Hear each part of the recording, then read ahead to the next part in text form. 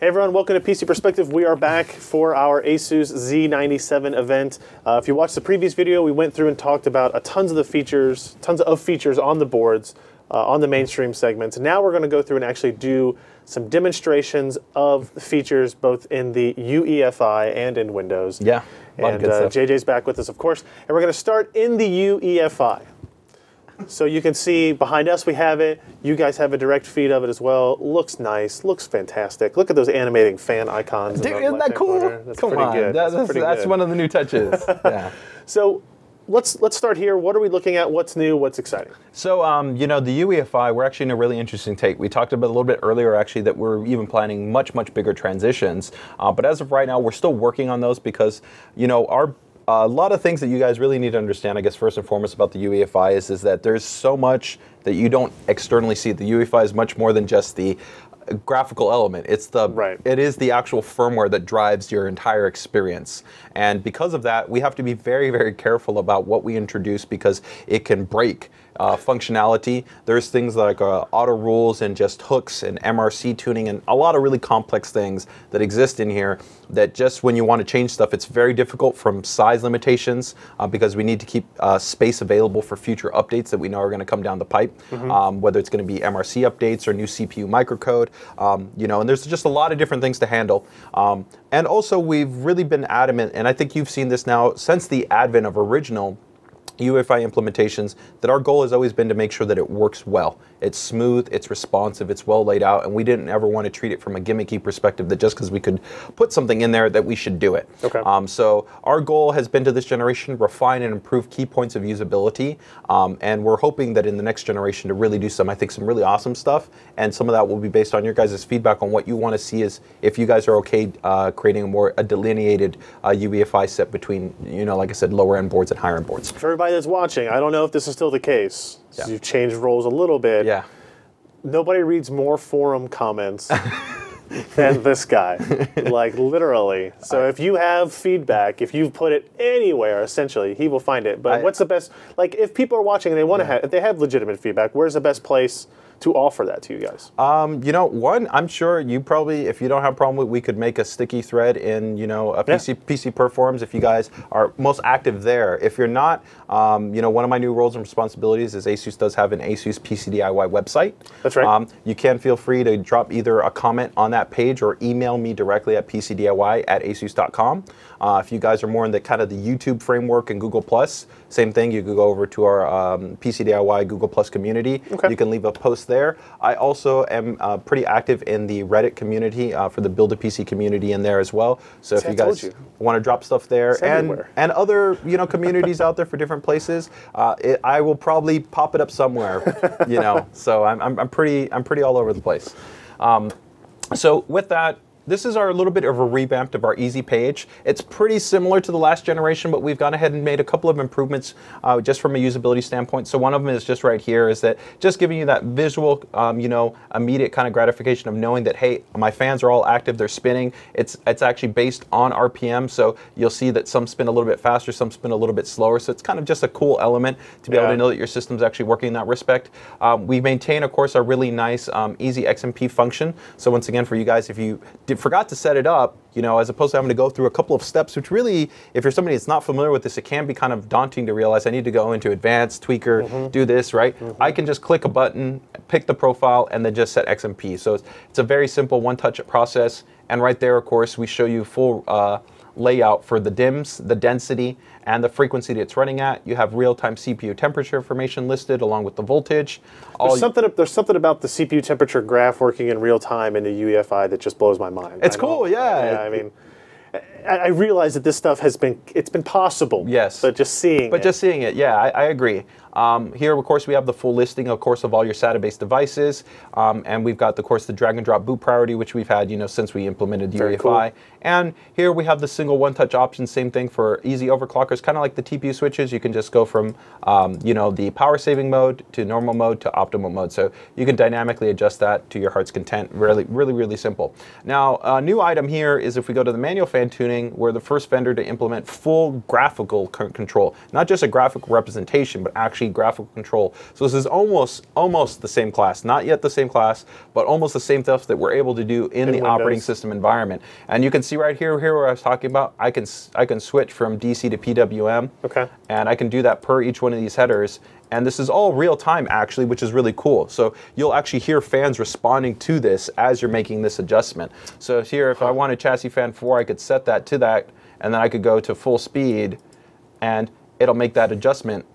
Or I could go ahead and pull down here to standard, silent. I can go over to manual, and of course with manual I have my multiple points, and I can drag and drop all that stuff. And like I said, the big thing here is this is per each single one of the headers. So the granularity and control you have, unlike other board vendors, is sometimes what you'll see is they'll give you these 5 fan headers, but chassis 2, 3, and 4 are all linked to one header. So what that means is that when you make that control adjustment, all 3 of those fans are hooked into the same control, which I guess isn't necessarily horrible, but to me, because sometimes not everybody is as sensible at how you run your cables. Right. It could mean that you have one cable on the top of your chassis, another one on the back, and then one maybe on the bottom, which where you really don't want them to be linked in. They really should be independent of each other. You actually have responding to each other. Yeah.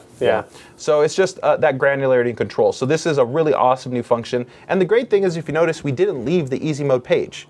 We did all that just from that page, because our key goal here was to try to make sure that for all the key functions that somebody really needs to do, one-touch overclocking, adjusting the boot priority, adjusting XMP, or fan controls, it's all adjustable. I don't need to go into the advanced section of my UEFI to do things that probably most people need to do. Even this new rapid storage feature, this is pretty cool because this will allow you to do hardware-based RAID enablement without also having to leverage the Intel option ROM, which historically to enable RAIDs, you would have to turn this on and then wait for the system to post, and then go into the Intel option ROM manager. So it simplifies that process as well. So it's a one-touch RAID enablement. So with that, let's go though into the advanced section just to show you some of the other parts. Now I'm not going to go over every portion, because actually, in actuality, we know most of you guys don't actually use every single part of the UEFI. So what we really want to do is just focus on some of the cool improvements we've done. One is that we've added a persistent information monitor. So you can see right here on the right-hand side, we have real-time information about your frequency, your temperature, your clock speed, your memory, your voltage, and all that's always going to be listed to you there. So regardless of whichever tab that I go to, I'm always going to see that information is persistent there. So that's just a nice plus right there. Now for this generation, we've gone ahead and made some improvements to my favorites. And if you remember the previous generation, we had that ability to kind of hotkey and create a quick shortcut table to be able to jump to anywhere in the UEFI. Well, now what we can go ahead and do is we've almost given you like a full table of content system that you can map all the functions you want and dedicate your own primary homepage.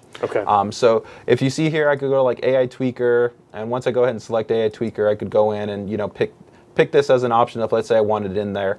And you have all the subtrees available to you, so I'm not going to add all of them in there. But you'll see right there now, if I were to leave and go back to my favorites tab, that's now an option there. And you can imagine still a good idea. Setting all the ones that you want, which you normally use. So maybe the CPU multiplier, CPU voltage, DRAM timings, fan setting, SATA operation, voltage monitoring. So eventually, if you go into the UEFI, you maybe only go to that My Favorites page because it has all just the settings you need, and I don't go to any other pages that I don't need.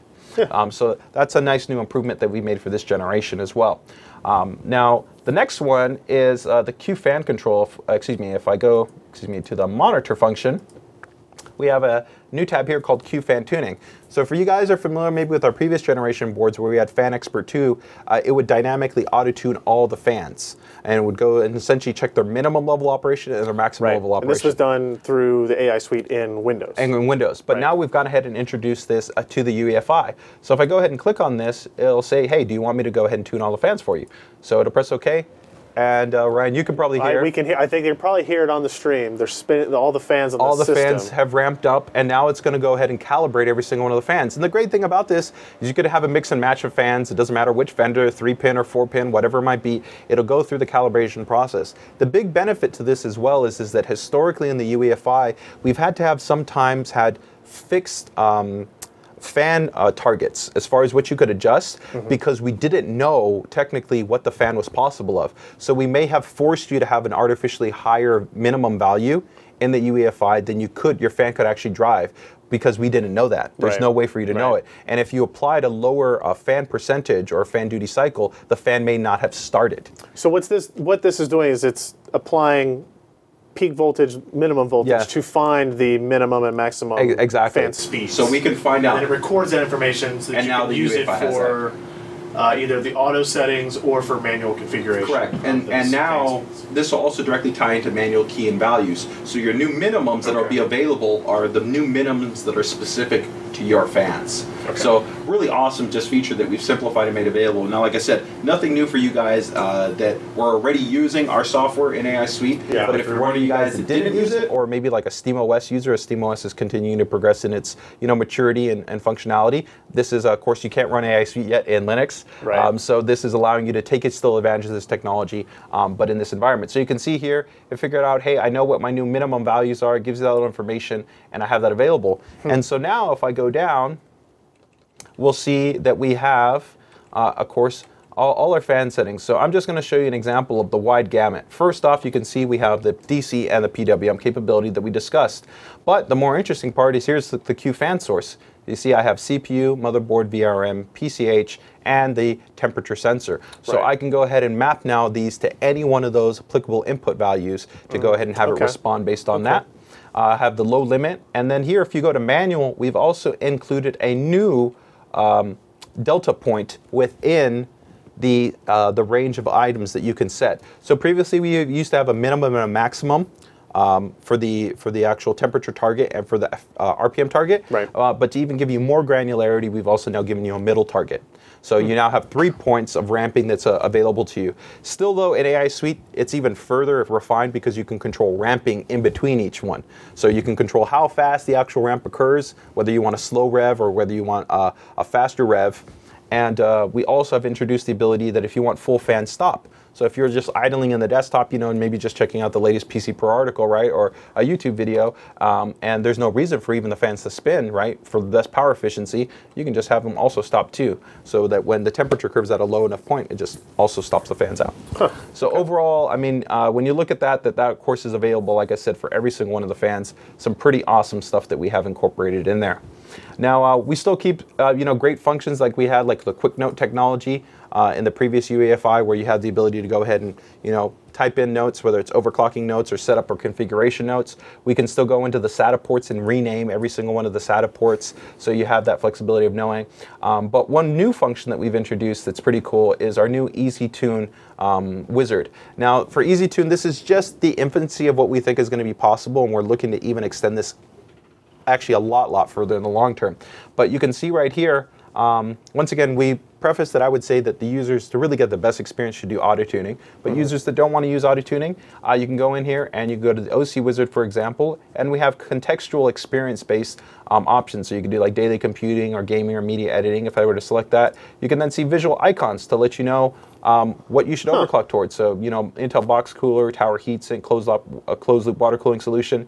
You could select that corresponding option, and when you select it, it'll let you know, hey, okay, I'm going to overclock my system to that corresponding CPU frequency. It'll make the adjustment to the DRAM, and you're good to go. So it makes, I think, the overclocking process a little bit more visual for people that don't understand necessarily like numbers or things along those lines. And we see sometimes people do that. They'll buy parts and they'll buy like a K part, but they don't really know how it actually all works together. But they know they can realize things like this, like pictures, and kind of understand this. So it's our kind of dedication to show you guys, doesn't matter where you are at kind of that knowledge level, right? You can be, an entry-level novice user. You can be somebody like me, been doing it for a long time, or like Ryan, but you could get value out of it. Oh, yeah. And we have also RAID Wizard. RAID is kind of one of those things that we have a lot of people always ask us, I don't know how to set up RAID. So this is also a thing. You don't have to go into the Intel option ROM to do this. You can have your 2 SSDs or your 2 mechanical hard drives connected, and it will auto-create the RAID volume for you.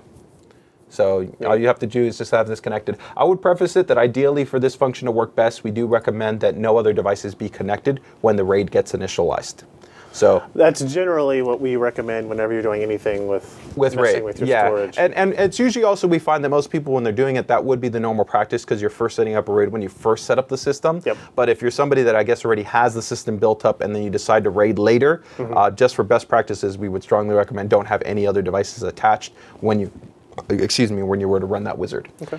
So overall, that just gives you some of the work that we've put into the UEFI, but overall, it's still, of course, going to maintain its, its fast, fluid, and responsive nature, and still keep all the stuff that you would expect. And most importantly, the other big part too is going to be the UEFI maturity and the auto rule set. We don't talk about that a lot, but that is one of the features that we feel that when you buy an ASUS board, you're getting auto rules that are extremely mature and are sensible and help to give you guys a stable and interoperable experience, because it's not something that we do our experience. Message a lot, but we have literally tens of thousands of man hours that we put into interoperability compatibility tests to make sure that memory modules work, devices work, all that type of stuff, and that's built into the UEFI. So it's not one of those things you see as a visual spec, but for us it is one of the value propositions when you get the board. So that wraps up the UEFI. With that, I'd say let's go back into the OS and back into Windows and look at the updated software there. Yeah, correct.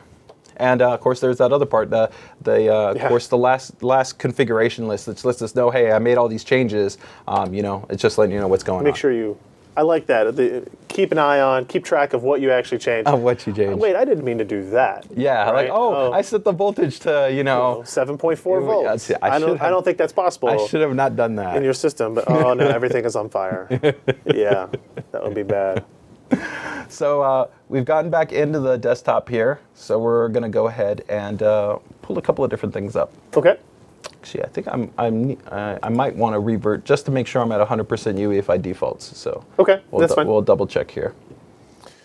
I'm looking through. Still, if you have questions in the live stream, feel free to address them to user questions in the chat. That's Scott, who's doing some stuff for us. He's keeping. We got a great list of questions here, and we'll wait towards the end of the demos. And if you're watching live, at the end of this demo section, we're going to give away the Z97A. But you have to be watching live. You have to be in the chat room at pcper.com/live. One of my favorite boards. I really love that. I mean, for the money, I think that board's like it might be like 150 or less than 150 bucks. But to have the SATA audio design, the digital design, the AutoTuning technology that we're going to demo, and just so much of what we talked about. Really, the only thing it maybe doesn't have is integrated Wi-Fi, but it's a really awesome board for the money. Okay, so I am going to go back and reset the defaults, but I think before we do that, we can still use the fact that we're already in the OS. So let's just quickly first show off what are the new audio functions. So we talked about with Crystal Sound 2.0, which is the name that we're using instead of Supreme Effects, which we have on ROG. We're calling it Crystal Sound on the mainstream series of motherboards. But we talked about that auto-optimized profile technology, right? Yes. So let me go ahead and just show you that, guys. So I'm just going to plug my headphones right here. I just got, these aren't ASUS or anything, it doesn't matter what headphones. These are some nice Sony monitors. These are MDR-based headsets. I'm just going to plug this into the front headphone port. Okay. And when you plug that in, you get the same little message you normally see. Hey, did you plug in a headphone or a front speaker, right? So we're going to click on that. But now you actually see that you get a little picture, right? So it shows you like a picture of like in-ear monitors, or you're going to have a picture here of over-the-ear headphones. There also can be the option, if you do line level out, if you'll get the desktop speakers. Okay. And so each one of those, we've actually, like I said, we worked with the DTS group to create different actually profiles that are specific to the way that those drivers are generally designed in those type of playback devices. So you have a specifically optimized parameter. So since these are over-the-ear headphones, I would go ahead and select that and then pick OK.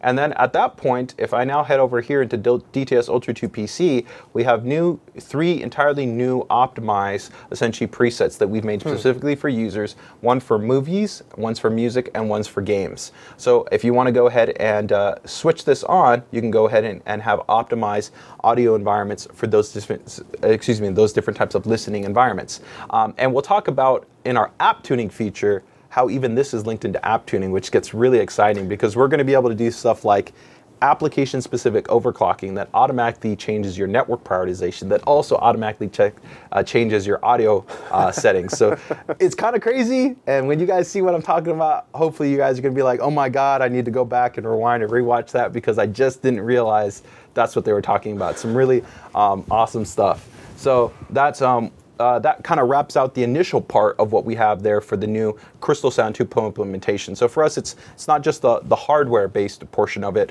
but we also wanted to complete it with, I think, a really great software-based experience. Cool. So The next portion right here is going to be with TurboLAN, which is just very basic. As you can see right here, we of course have the active network monitor, which gives us the information. So if we were downloading or web browsing, exactly, nothing's really being used because we don't have an active network connection.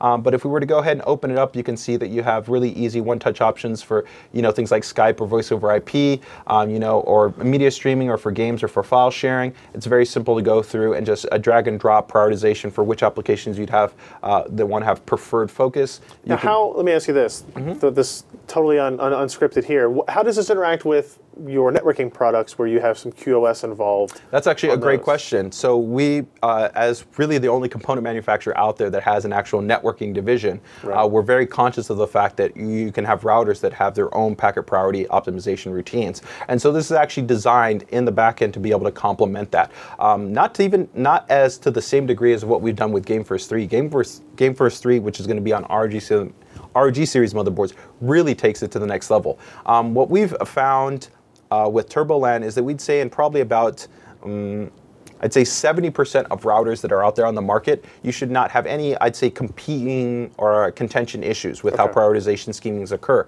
And a small select of, I'd say, older generational QoS-based technologies. And these are generally routers that we've found, not necessarily our own, but for just other companies, but they probably go back beyond, I'd say, 2010.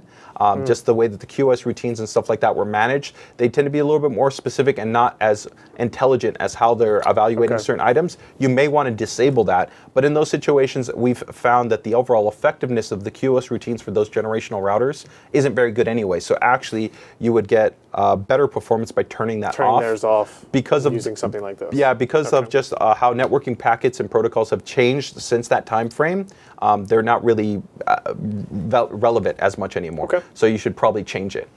So we found there shouldn't really be any issues in that regard. So, and like I said, the great thing here is it's agnostic once again to the network controller. So whether we were to use Wi-Fi or the physical NIC, it doesn't matter. We can packet prioritize and optimize that. So let me go ahead and just get back in the UEFI, reset the defaults, and we'll jump into AI Suite 3 to show the auto-tuning. I'll look through while we reboot here. Let me see if I can find a couple of questions that we can answer. Skullbringer wants to know, does the new ASUS Z97 boards, do they have official Xeon support?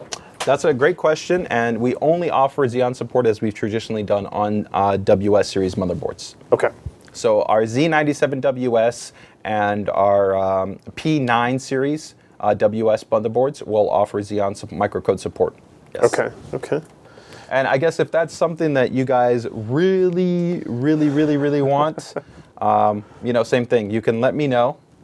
And, we can definitely, nothing's off the table, but we generally find just based on the pricing of Xeon-based parts and the usage model that it tends to not be something that most users are usually putting into our mainstream series of motherboards. Now, that being said, we do loose interoperability compliance tests with the Xeon parts on them. So it doesn't mean that if you put it in there, it won't work. Actually, it will run, and probably for most intents and purposes, it'll seem transparent. It will seem like it's actually working. We just won't officially state 100% compliance. One more, and this might be something that we're getting into a future topic for today's streams. Is there any interest in allowing future motherboards to drive higher impedance headphones? Oh yeah, that's actually, that's a really good question. So. ASUS has had a Zonar division for a very long period of time, so we have a really good understanding of headphones on the market. In all actuality, if you actually look at the majority of very good headsets on the market from a number of different manufacturers, the actual impedance for the headphones is generally underneath 150 ohm. It's between 32 to 64 to 150. Now, even if you put an operational amplifier on the board that could drive, let's say, 300 to 600, it doesn't mean that the total actually audio design is complemented to drive that type of headset experience. Because it's not just the operational amplifier that drives the entire soundstage experience. This is the reason why we really find that for people that would really be driving, so let's say like I have a pair of Beyerdynamic DT990s, so you can get a customized 600 ohm version of that, or you get some really nice HiFi or some Audio Z LC3s or something like that. So we're talking about very expensive headsets that have high impedance driving stages. You would want some really nice hardware to be able to drive that in the way that they've been designed. And that's not just from us. Ask those headphone manufacturers and they'll tell you that having a 600 ohm op amp on the board is not going to cut it. And we don't, that's the way that we perceive the market. We see that most people that are going to use headphones on a integrated motherboard solution, even though we've made an improvement towards it, are going to be in that 32 to about 150 ohm space. Now technically you could drive higher than that. You could drive 300 or 600. The difference will be is that the experience though won't fundamentally really be what it should be. And so we don't want to over message it from the perspective of giving you something that it really doesn't give you that best experience. You should, if you really have a real high quality 600 ohm headphone, you should get a discrete sound card. You should get a USB DAC, which of course we make, you know, solutions for that if that's the direction you want to go in. Okay, that's a good answer. That was from Scott Thiessen in the chat room. So but thank you for that question. That's a very good question. Yep. Yeah. So do we get everything back? Yeah, it should. It should be back. All right. So let me go ahead. Oh man, the new start menu. Okay, so we're now in AI Suite 3. So AI Suite 3 has gone through a little bit of an overhaul. It still looks pretty similar to what we had in the last generation, not some huge changes. You can see what we've tried to do is just streamline some of the accessibility points where we have the dedicated modules. We've got TPU for, of course, all your tuning aspects, you know, for frequencies and voltages. FanXpert 3 for, of course, all that fan calibration technology. Sure. DigiPlus power management, which is going to be for, of course, all the VRM and PWM adjustment.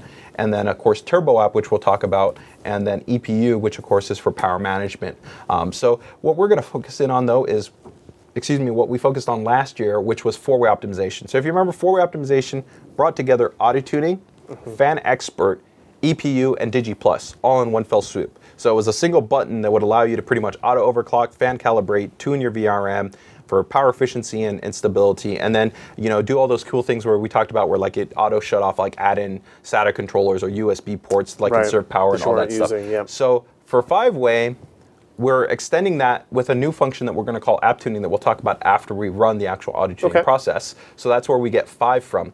But we went back to the drawing board to be able to really look at how we could continue to make auto tuning really robust. So I think auto tuning has actually been really impressive and unquestionably has been the best dynamic auto overclocking technology out there.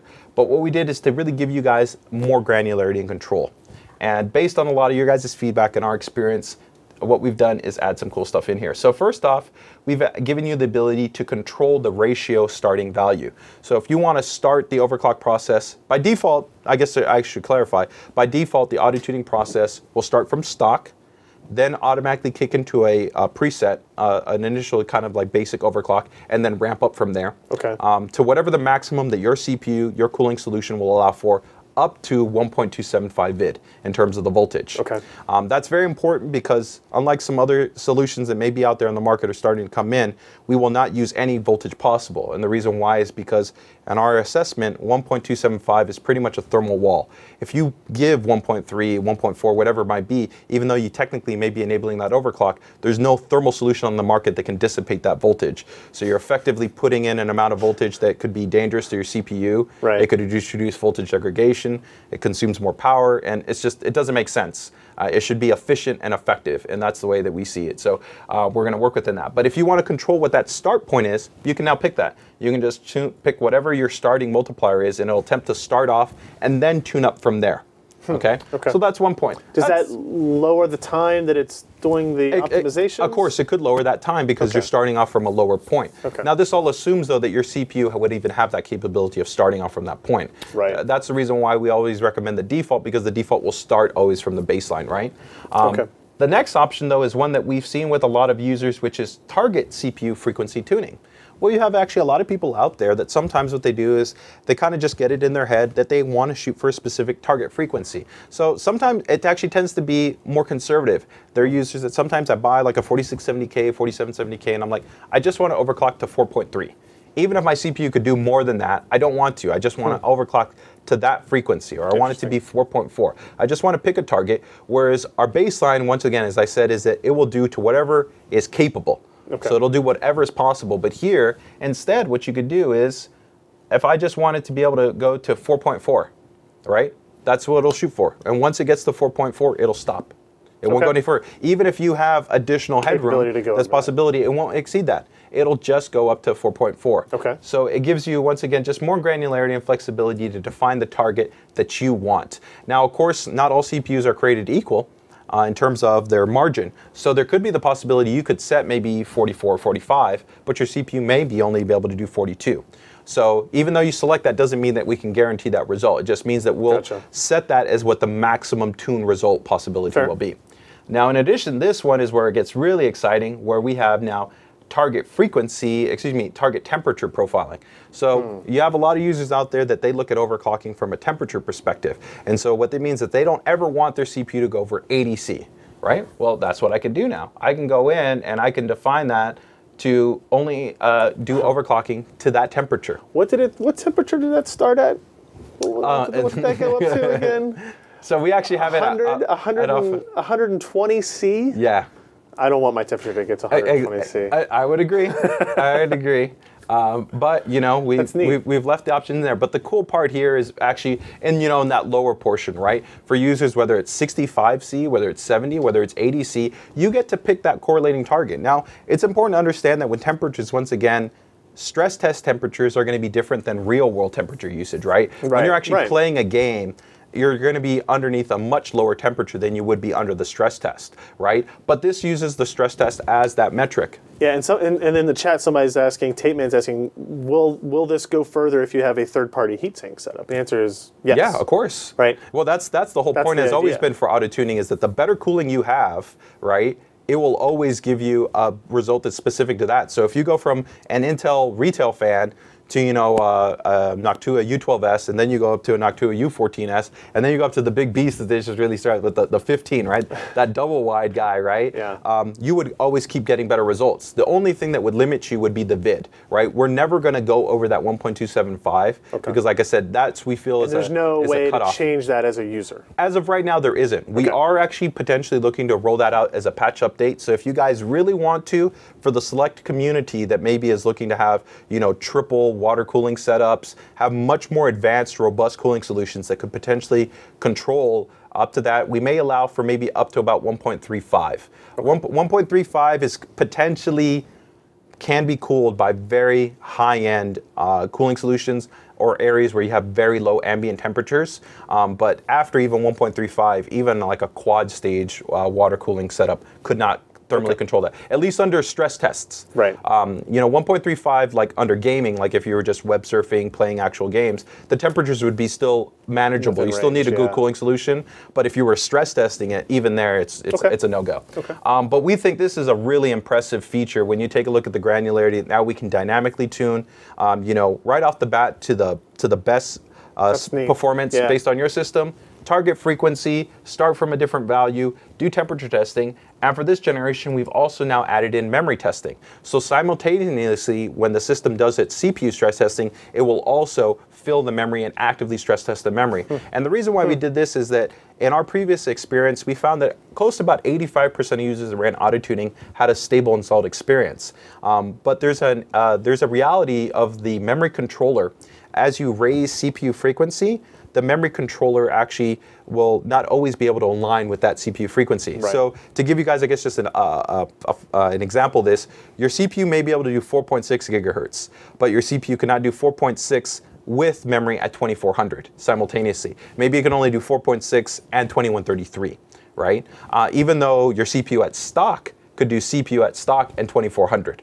Gotcha. This is also part of the reason why XMP is also only linked in at stock frequencies. When vendors do XMP profiling, they don't ever qualify the XMP profile at an overclock frequency. They only qualify it at a base CPU frequency because the memory controller varies in quality. But this just is helping us to ensure that we even have a better degree of system stability confidence for the user.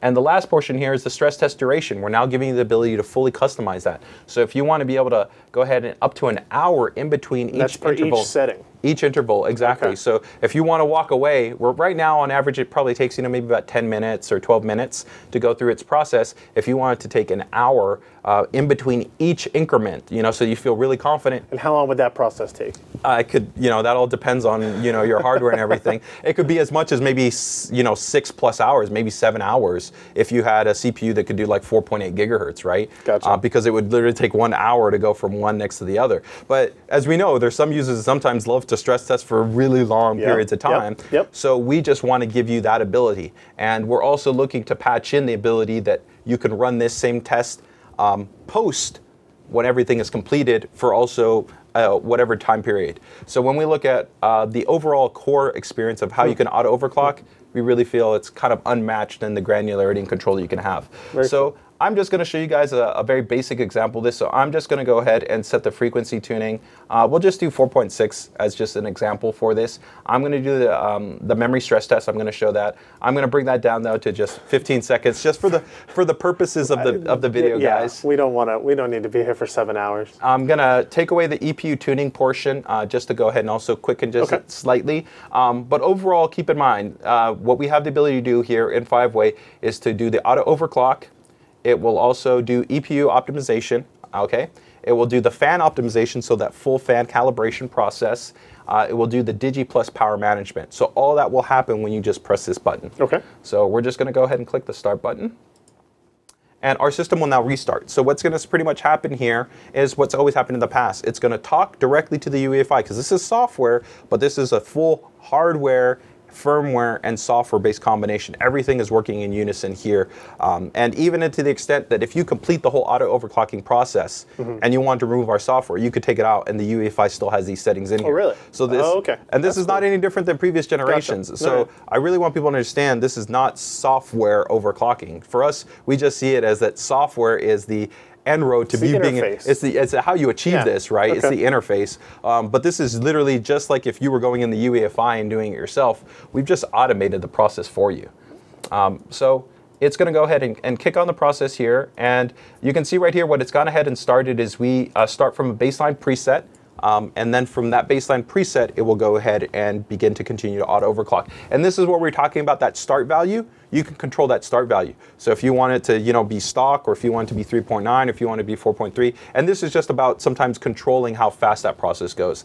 That's entirely up to you that you can define. So what we're looking at here is the current CPU clock, current GPU clock. Yes, because this is overclocking the integrated graphics. Yes, we are using integrated graphics on this I don't have a discrete GPU, and I just did that. I know most of you guys are probably never going to run the iGPU. You're going to run a discrete GPU. Right. But this is showing you that our audio tuning does also improve the iGPU performance. So if maybe you're building like a smaller form factor box, maybe you're like on that mini ITX. Especially with the Haswell, the new iGPUs, you're getting some pretty healthy performance out of the iGPU. It's not definitely ultra high definition graphics, but you can comfortably run some modern game engines on there at reasonable settings. So we've made new updates here to add some really cool information. So you're going to start seeing CPU spiking and showing you all the real-time stress tests. You can see memory's already kicked up to 7.3 gigs worth of active memory utilization. And we can see, there's our CPU. It's shot up to 100%. It's showing temperatures, showing voltages. And this is all new. You can see we're showing you real-time temperature readout. We're showing you the DTS offset. So that's cool because what we're telling you is this is the temperature in relation to the thermal junction. So your CPU has a final thermal junction temp. So we're telling you how far away you are from that thermal junction. So overall, you know exactly what's going on. We tell you exactly how much voltage your current CPU is at and what's the maximum voltage that's been applied. And like I said, this maximum won't exceed 1.275. And then we're even telling you how much the power consumption is. So we're giving you all this really cool information to know exactly how your system's being tweaked and tuned so that you have transparency in knowing how the system is getting overclocked.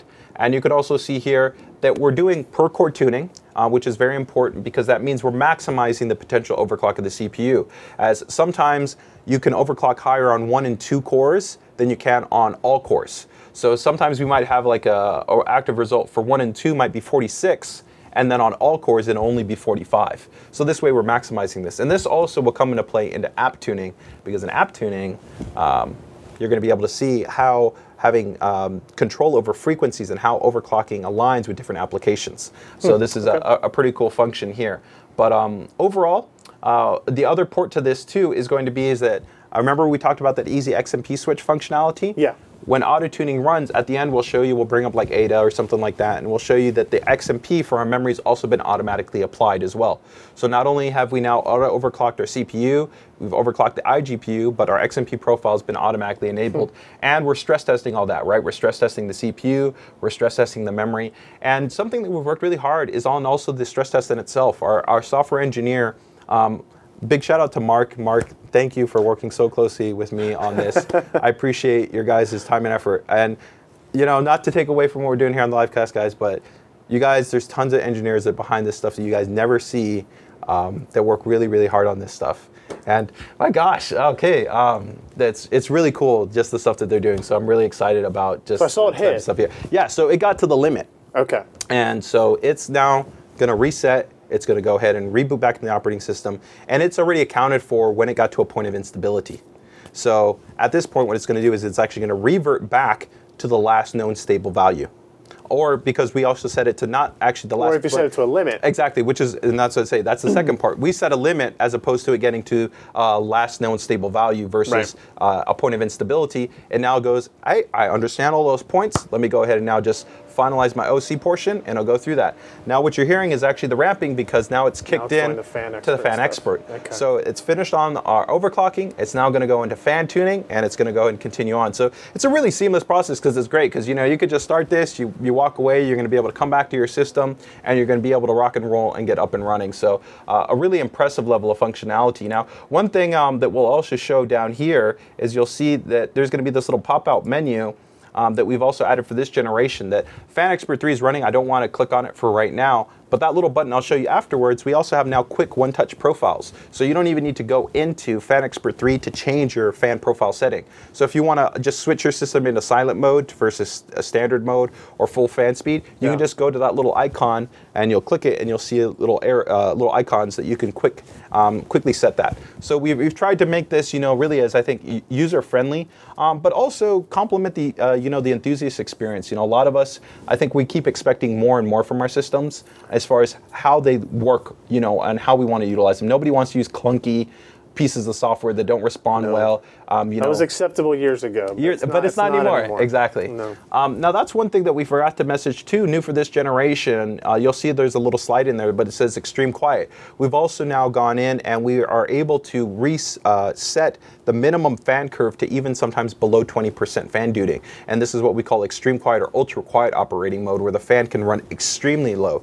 This is really important for PWM fans, because they can have significantly smoother fan curves than a DC-based fan, so they can operate at very low RPM. Sometimes you can get like some PWM fans that can go like 400 RPM, and they can still effectively run. So we can have this really ultra-low mode of fan operation. So the FanXpert 3 is finished. It goes to the DigiPlus power management, and we can see right here, it effectively got to the point where it says, hey, I tried to hit your maximum target, everything more or less pretty close to it, and you can see we got to 45 on 1 and 2. Okay. And then we got to 3, for 3 and 4 though, we only got to 44.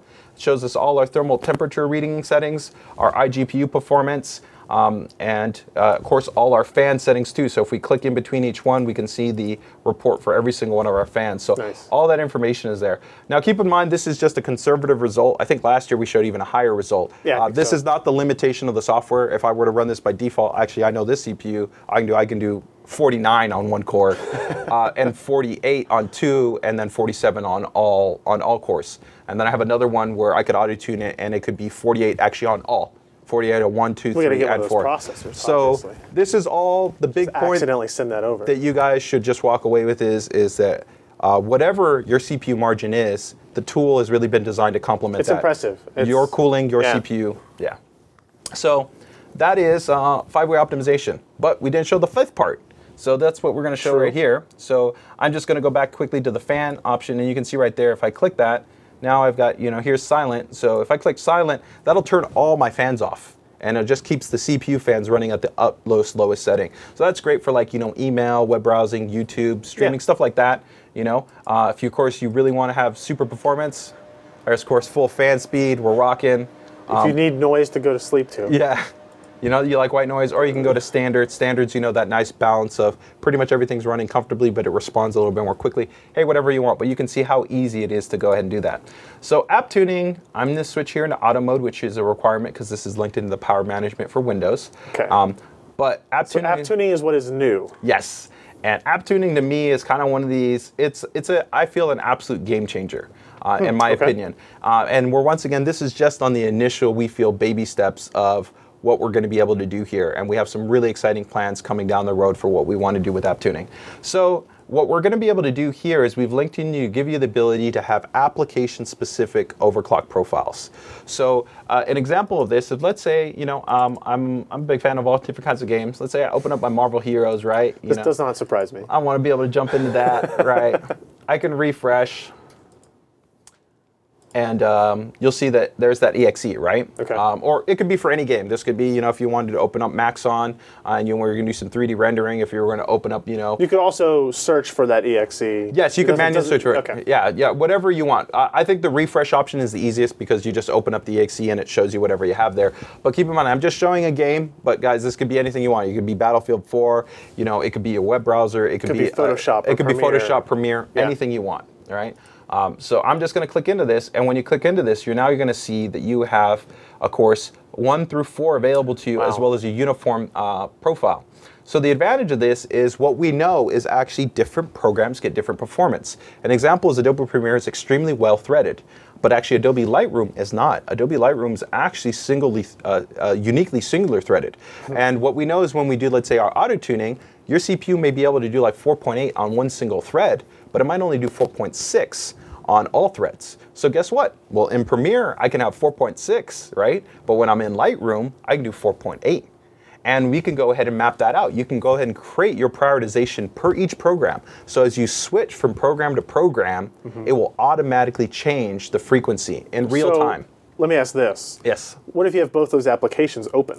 Yes, so that is an entire possibility, but only one program is always going to be in the foreground for prioritization purposes in Windows. So when that program is active... So it's actually when it has focus. Yes. Is when these are applied. Correct. Not just when they're open. Not just when they're open. But you also see here that how we're managing that. List. We have a priority list. So you can have that sequence. So if that program's in the foreground, that's what has prioritization.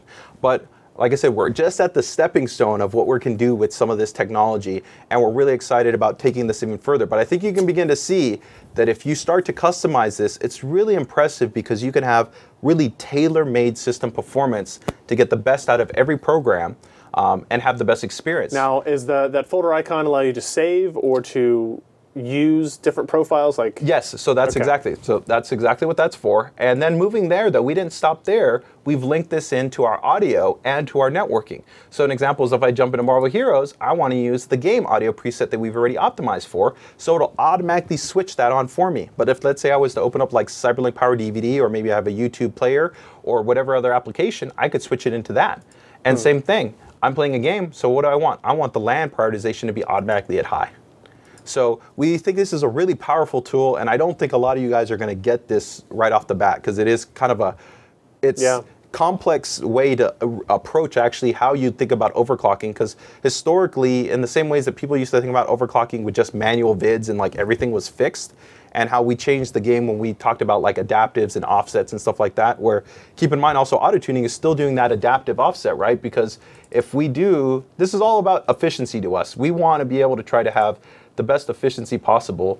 If we open up ID, right now we can see, right, we have the XMP profile enabled, but guess what? Our CPU voltage is really nice, right? So when the CPU is idling, all that voltage comes down, our CPU frequency comes down because we're doing an adaptive voltage. We're not forcing everything, right? So this is keeping it at 1275. We're keeping this really nice value, and this is another way of just extending that all the way through. So I think some pretty powerful stuff that we've integrated into this generation for our auto-tuning technologies here.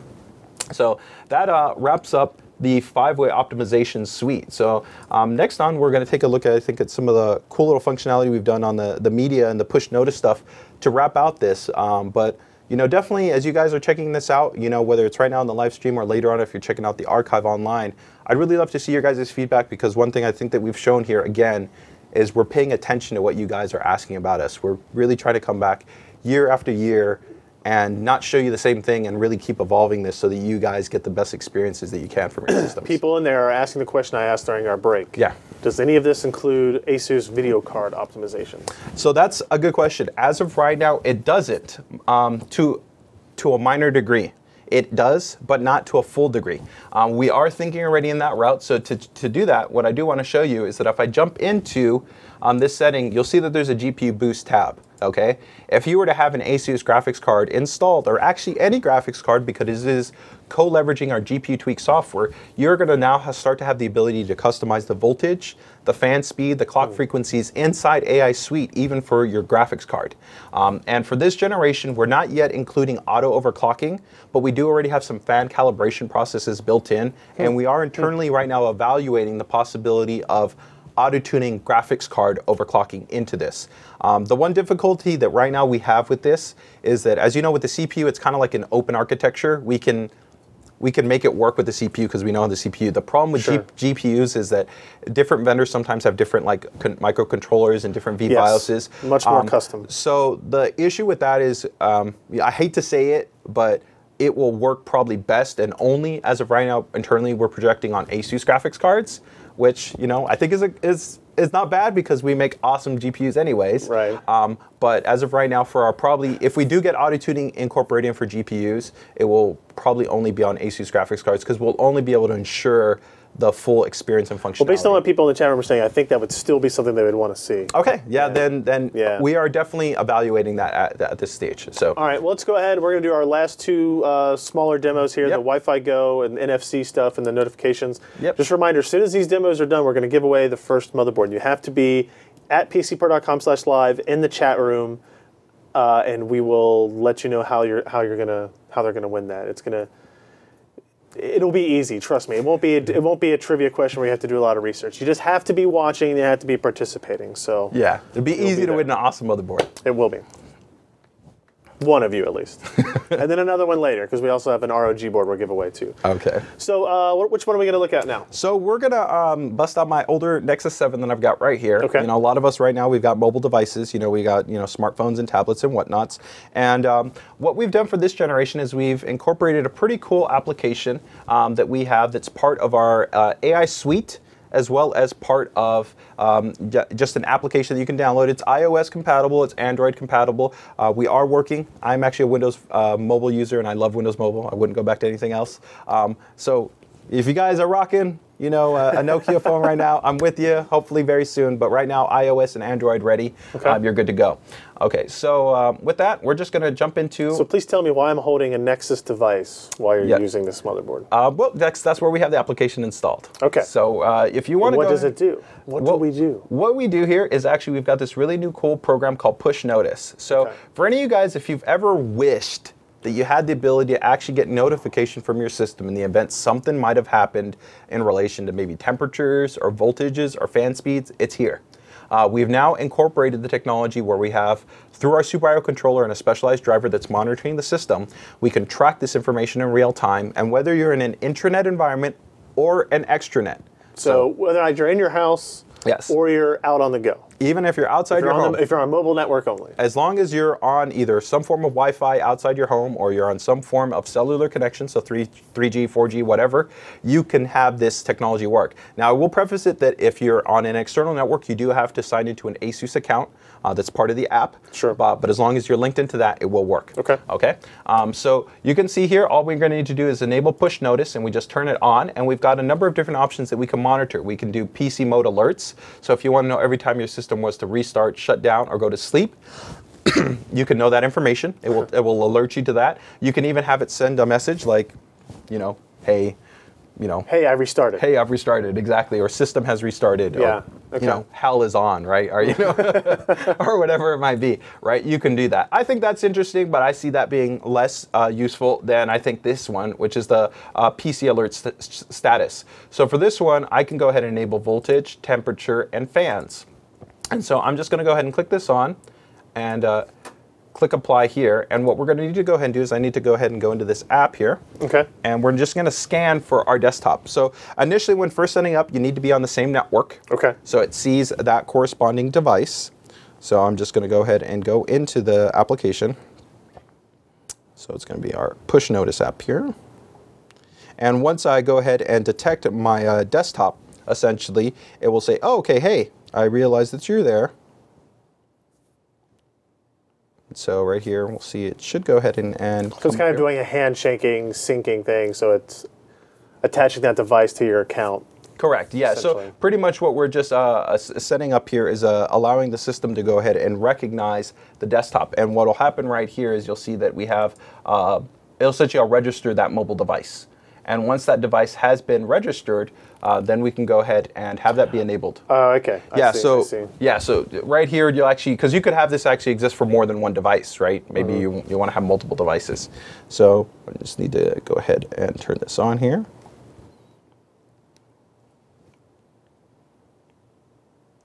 Detecting it over our network here. Yeah, so you'll see right here, you might want to see, I don't know if you can maybe see it there. Yeah, it says like ASUS Tech Marketing. Yep. Yeah, so I'm going to go ahead. Yeah, you can go ahead and pick that device.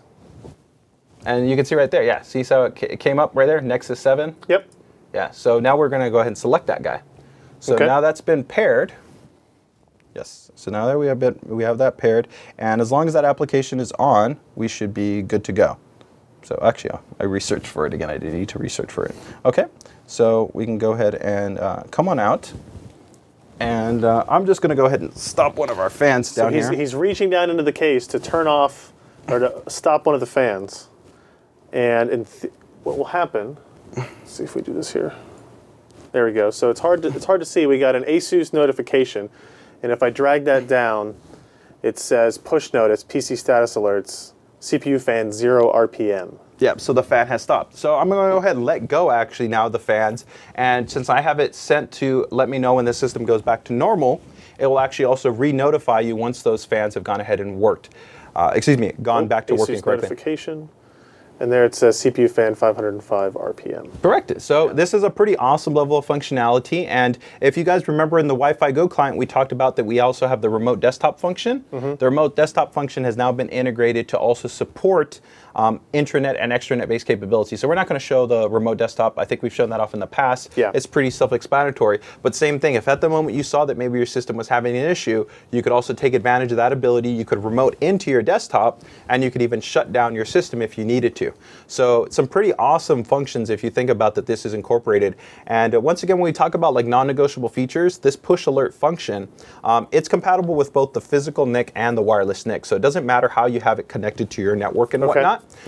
So the cool thing is the Z97-A, the -I Plus, the Sabertooth, the ROG, the WS, all of them support this type of really advanced functionality to allow you to monitor your system. So I think some pretty cool stuff there. Nice. So that is a push alert. So, push notice, So lastly here, we just want to show, I think, a cool, oh man, got to jump, I got to level up, man. I saw you getting ready to click the play button. I was ready. I was ready to jump in, man. I want to respec my Thor. Okay, so the next one here is we have Media Streamer. So, you know, a lot of us are, of course, fans of content and, you know, taking advantage of it wherever we might be. So what we've gone ahead and done is we have a really great program on our system. Let me see if I have my, there it is, my icon for Media Streamer. So Media Streamer for this generation is going to once again be intranet and extranet capable. So same thing, if you're outside your home, if you've got cellular or Wi-Fi, you can stream music, movies, or images directly from your system to your mobile device. The great thing is you don't have to upload anything, you know, you don't have to worry about that stuff. You can just stream directly from it. It's very simple. If we open up the actual application, you're going to see that it shows to you all your devices. So I think, Ryan, you can see right there that we've got couple of different devices available to us. Okay. And so we want to click on the one that says ASUS Tech Marketing. Yeah. And so you'll see right there at the top, we've got different tabs. So you've got music, video, photos, right? So if you want to go ahead and click into the music folder, where it says we're on the music tab, and you can click on a folder. Let's see, what do we want to listen to? Huh? And this is just, of course, in my music directory. Yep. There we go. Got some, I think it's what, Arcade Fire? Yep. Yeah, so very simple, really easy, and it's a background client compatible too, so that means that even if now you minimize out of the app, it'll still keep playing the music too. So it's kind of like what you would expect, because you might want to then open up your browser, surf the internet, check your email, do whatever you want, right? But you still have that function able to. That's pretty cool. It's a really cool function, and of course that will work exactly the same if you wanted to do photos and videos. So on videos, if you wanted to maybe jump into that, I did a Blu-ray rip. I've got Adventures of Tintin on there, and you can stream out video, so they're same thing. You don't have to, upload anything. You just have to have whatever video files you have on your system, and you're good to go. So this is also something too that we see, just like our NFC project, that we're going to keep maturing and improving the functionality. So we're going to keep adding more functions or features, or as we get feedback from you guys, we can go ahead and adjust and improve upon the functionality of these applications. So I think some pretty awesome function just built in, and keep in mind, you get this inherently just with the board, So I think when we talk about, once again, experience versus spec, it's a really easy thing to just say this is a spec, but when you actually get to using something like this, it's cool, It's kind of like what you just want to be able to do with your hardware. You want to be able to have it kind of talk to each other and utilize it and take advantage of how things are set up. Now, what we're not going to demo, but also is part of this generation, which goes in line with Media Streamer, and you might have seen it, a couple of you guys, when you saw our system booting up, is we had this little home cloud. Right. Home cloud is a cool new initiative that we're rolling out that actually will allow you to directly take your full C volume and make it a personalized cloud. So you don't have to upload anything. So for you guys that might use stuff like Dropbox or OneDrive or stuff like that, those are great services, nothing wrong with them, but you still have to upload. Here you can actually directly have access to your C drive in a cloud-based environment, and you can share files, you can share links. Is it specific to that partition? Yes, but you can map it to any volume. So if you don't want it to be your C drive, if I want it to be a D volume, or any other drive, you can do that. And in addition, Home Cloud also has streaming functionality built into it. It's not as robust as what's built into Media Streamer, but Home Cloud can do actually rendering and trans-rendering for file types. So it can take files from that volume and also play that to you and stream that out as well. So we feel that from a combination of cloud-based experience as well, we're not only giving you the connectivity that you would want right on the boards, but we're giving you the experience of being able to have this as well. So a great thing is there's none of this costs you any money. It's part of just what comes with the board. So we think it's a pretty awesome experience. So I think overall that covers not even everything, but a good chunk of what we've done. Not even everything. What we've done for the mainstream series. So what we're going to do now is we're going to give away that motherboard. Okay. For those who are watching on the live stream, you're going to have a chance to win an ASUS Z97A. And I'll give you the directions here in just a second. Following this giveaway, we'll take a couple-minute break. We'll be back, and we're going to talk about the ROG line of motherboards. Yeah. And if you thought some of this stuff was cool, just wait till you see ROG. Right. We've got demos on Keybot, Supreme FX, and then we're going to take a look at the TUF series and the Workstation series. And that'll round up. That'll round out our very short stream. Our very short stream for this Thursday afternoon. So here's how you're going to win this board. It's completely random. The answer is going to be the character that he just talked about respecing. Okay. Oh, okay. So if you were paying attention, you saw that JJ had brought up Marvel Heroes as a game he wanted to play, and he talked about respecing a character. And all you have to do to enter this is say in the chat room one time the name of the character that he wanted to respec. And now the chat room becomes flooded with this name. They got it. They got the answer. And the benefit to this giveaway system is that everybody who says that word once, it doesn't matter if it's all caps or all lowercase, gets entered into a database. We have a bot that does it. And then at the end of it, as soon as we're done talking, we will hit a button and it will randomly select a winner. And then somebody write down or keep track of who the winner was. And if you're the winner, I'll have you PM questions with your email address, the user questions in the chat room with your email address. So viewer says hit that button. He wants fewer and fewer people entering. So we'll give him just a couple of seconds to enter in the name of the character that he wants to respec. Let me find one more question that we can answer before we pick the winner. Which motherboard series will get micro ATX and ITX updates? Okay, that's a great question. So mainstream series, I think we showed it, right? Maybe you want to show it just one more time. Yeah. We've got a Z97-i Plus, which will be part of the mainstream series. So that is the only mini ITX that we'll have on the mainstream series. There won't be mini ITX for Sabertooth or for WS, excuse me, for Tough Series or for WS. For ROG, as you guys traditionally know, we do a now a mini ITX that won't be initially available at launch, but there will be a new impact-based motherboard that will be coming, so you can expect that. For micro ITX, ROG is launching with the Maximus 7 Gene, so that is going to be available. And of course, for the Tough series, we have the Griffin, which we'll be talking about when we get to the Sabertooth series, which will be another micro ATX board. And for mainstream, there is also a Z97 micro ATX flavor available. So 3 of our segmentations will have micro ATX, and 2 of them will have mini ITX. All right, we have come to the end of our first entry for the contest. Ken, hit that button. Chris, C-H-R-I-S, _NM. You are the winner of an ASUS Z97A motherboard, courtesy of JJ and our friends at ASUS. Yeah, Ken has just typed your name in there. So, Chris, if you will send a private message to Ken or questions in the chat room, get your email address in there, and then we'll come back later, follow up with the address and all that information. So what we're going to do now is we're going to take a quick break. If you're watching us live, we'll be back. We're going to change out our demo system for the ROG demo system. We'll be back if you're watching these on YouTube after the fact. The next video in the playlist will get into the discussion of the ROG motherboards. We'll be right back.